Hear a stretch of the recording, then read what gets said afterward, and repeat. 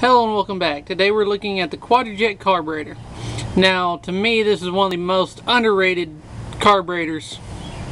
It is obviously one of the most hated carburetors, but I love these carburetors. Now, this one's probably about 8 years old, maybe 9. It is on my Pro Street truck.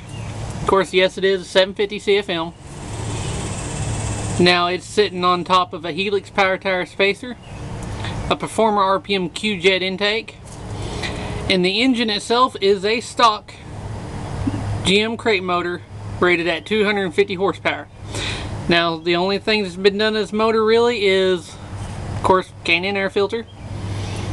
We have a Hypertech 55,000 volt coil, stock rockers, nothing internally has changed. We have a set of old school Mr. Gasket headers, long tubes, Taylor spark plug wires, E3 diamond fire plugs, 100 amp alternator, 2.5 inch exhaust with an X pipe to thrush weld mufflers, and stock 273 gears. Now, I've probably put 50,000 plus miles on this crate motor.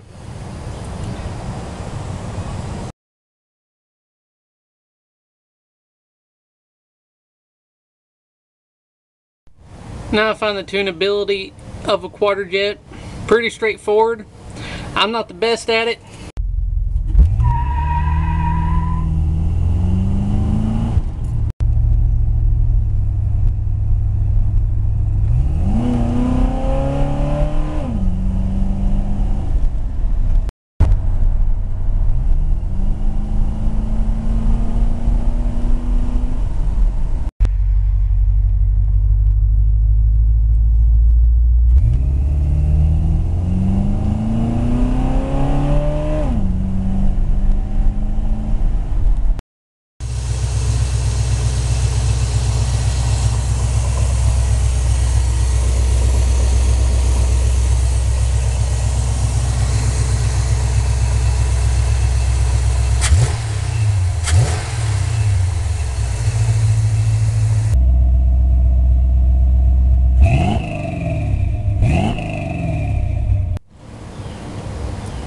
Now, thanks for watching this video. If you liked it, please like and subscribe and keep a watch out for more content.